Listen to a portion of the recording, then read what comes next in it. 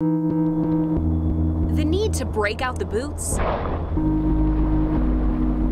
The familiar light on iconic views. The way the skyline slips from eyesight.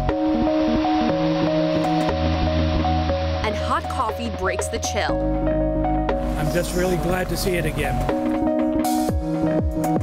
Seattle is the quintessential Seattle.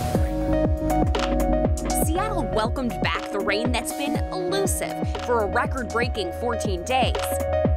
It's a feeling even King 5's senior meteorologist shares. I'll tell you personally, I was yelling at the sun this weekend, saying, "Go away."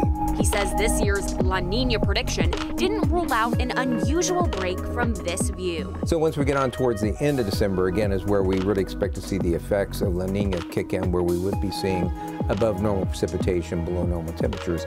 But you have to keep in mind that all that does is affect the odds of it happening. There's a lot of other factors out there we don't totally understand.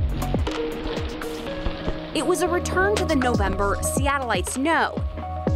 As the last breaths of fall, well, it does look beautiful. I love it here. Turn into a winter still set to be wet.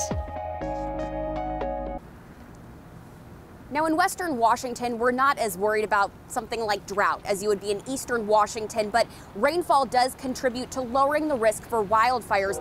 This year, we did see the first 2 November wildfires in Western Washington in recent memory. Live in Seattle, Erica Zucco, King 5 News.